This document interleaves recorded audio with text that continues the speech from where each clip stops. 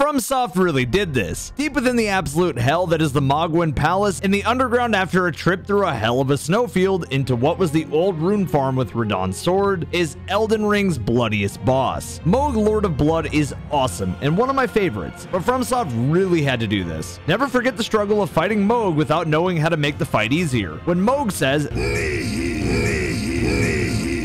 he takes a serious amount of health away from you where you'd have to spam heal. But I'm sure I'm not alone in not knowing that you could have mitigated this by obtaining the Purifying Crystal tier in the Bloody Finger Yura's quest and taking down Eleonora. Even more so, I didn't even know from multiple playthroughs you can get Mohg's Shackle to make it even easier. Fromsoft, you hurt me so much the first time that I had to share this with anyone still fighting Mohg to this day. Follow for more because